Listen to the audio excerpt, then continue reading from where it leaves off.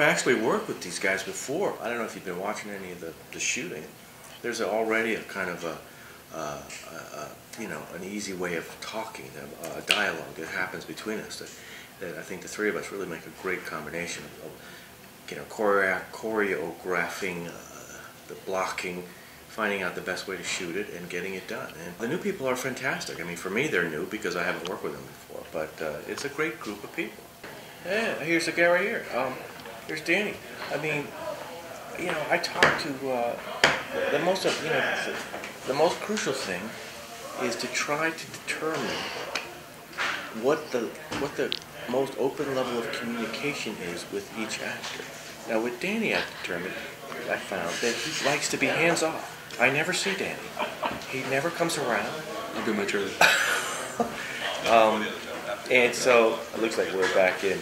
Close the door. Keep him out for a minute, Ken. It's pretty funny.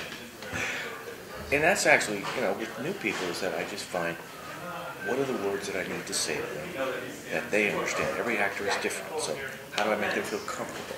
I got a really nice compliment from Kyle McLaughlin and Paige Turco. They just said, you know, you make the set so comfortable and so, you know, easy for us to trust you, and that's what you do. That's how you get the performances.